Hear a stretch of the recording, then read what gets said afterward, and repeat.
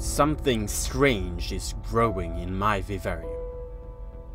A white extraterrestrial force is festering in the shadows. What is it and where does it come from? And most importantly, will it cause our friends inside any harm? Stay tuned to the end of the video to find out more about this mysterious organism. This video is sponsored by the one and only Ant-Keeping Depot, and I wish you welcome to another Vivarium update. And there goes the dramatical introduction of the video. And let's start it by doing something new, going through the aquatic changes that has occurred since the last episodes. They have been quite monumental. So let's begin outside the vivarium. I have always been enchanted by these magic tadpole gatherings around my summer place. Tadpoles is the larval stage of an amphibian organism, in this case probably a toad.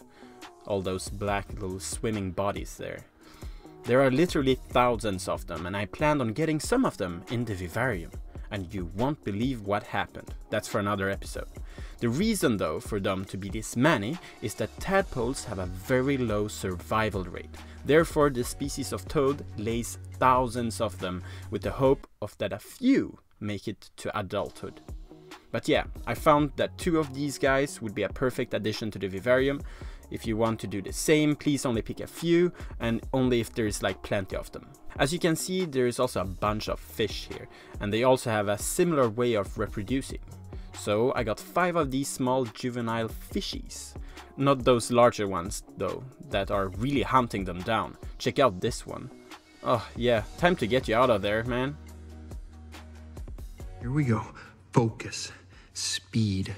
I am speed. I also got some aquatic fauna and brought them to their new home, hoping they would prosper.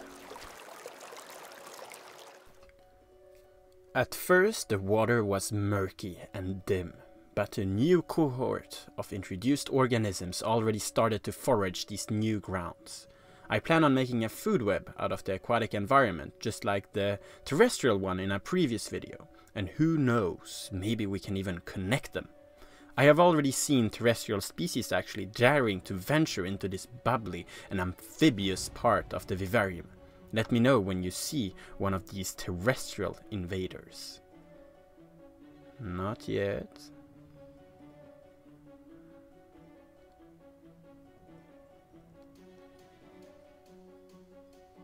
Where is he?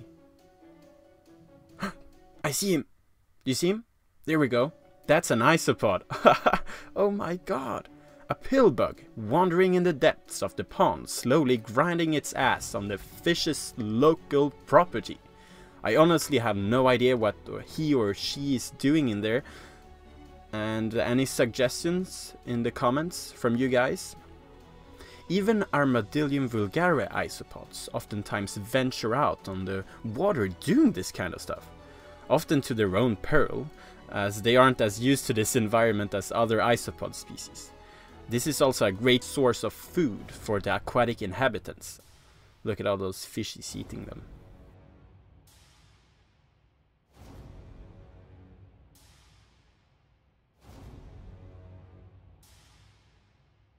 Food is also provided from other sources, such as the constant flow of water that comes from the waterfall that brings with it fresh nutrients from the surrounding dirt and plants. Just like the rivers that enriches the sea with the goodies from the continents, this waterfall provides this pond with the goodies from this bioactive hill. Not to mention that in return, predators from the land often hunt this aquatic population when they can.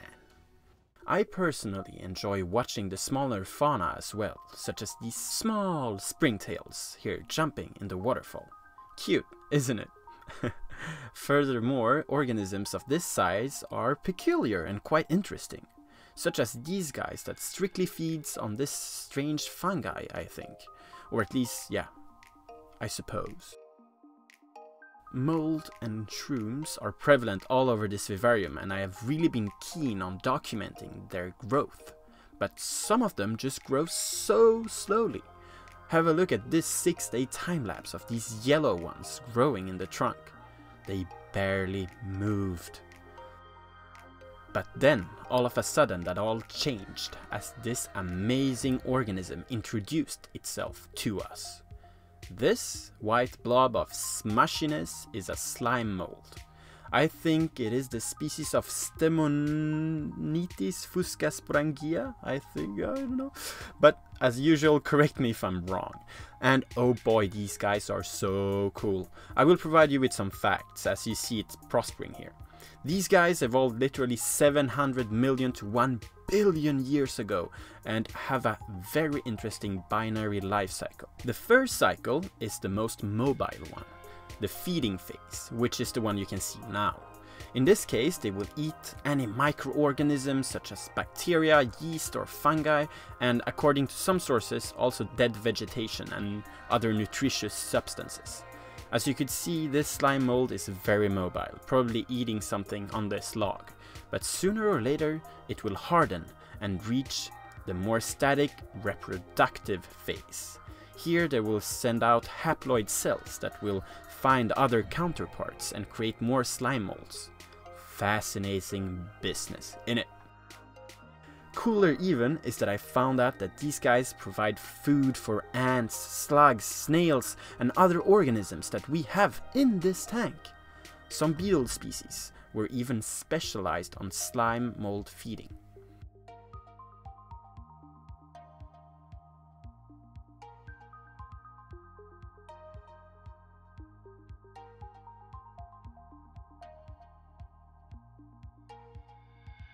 Here comes a final time-lapse of another slime mold that I found in another part of the vivarium. Here you can once again see how it starts in the feeding phase and finishes up in the reproductive phase.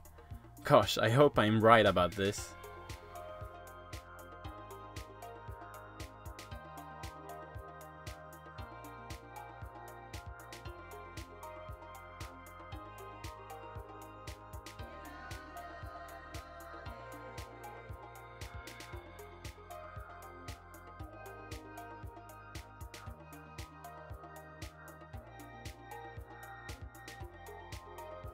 Anyways, thank you for watching and please have a fantastic day, and I will see you in a future update.